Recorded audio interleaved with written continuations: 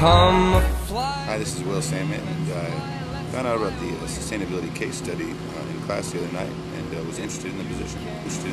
I entered Burgerville for the first time the other day, and had a great experience, and really noticed the marketing and sustainability and how they took that all into account. It was an important part of their business. I think I'd be a good fit for this position because I grew up in an fish and chips restaurant from when I was about 3 till I was 12, and I understand that environment.